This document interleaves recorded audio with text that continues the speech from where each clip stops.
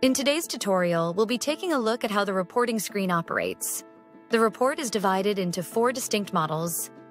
First, we have the productivity data model, where administrators can observe the number of groups created by customers and understand how the product functions in real-world operations.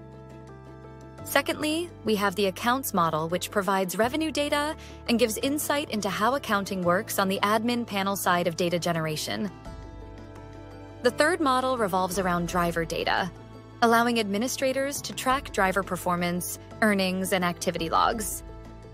The final model is the customer report, where administrators can review customer reports, understand how they work, and see how transactions are being generated. Let's start by examining productivity.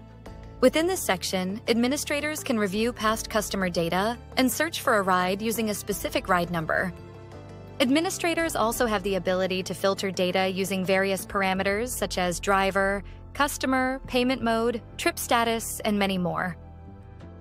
Furthermore, if administrators wish to see how many trips were generated by a customer or dispatcher, they can use the filter function.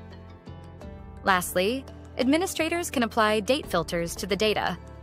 Once all filters have been applied, administrators have the option to export the ride history data. When the Export Data button is clicked, the exported ride history data is sent via email. Administrators can also view the details of each trip by clicking on the ride number. Moving on to the pickup point heat map, administrators can track data on a daily basis or apply date filters.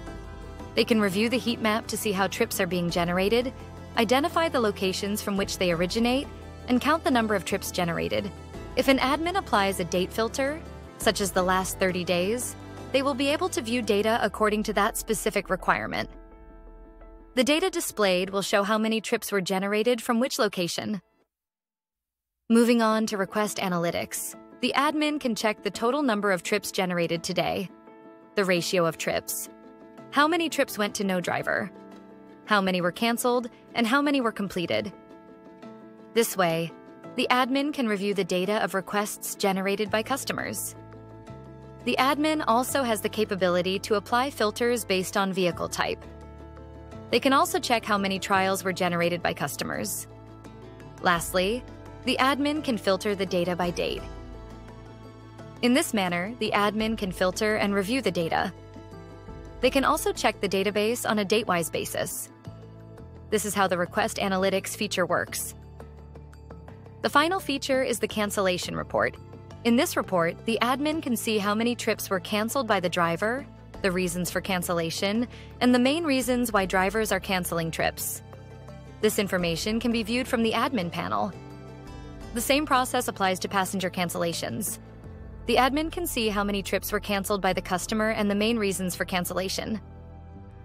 In this way, productivity reports will be generated by the admin. They can review the data, see how the trips data is generated, and what kind of reports are being generated under productivity.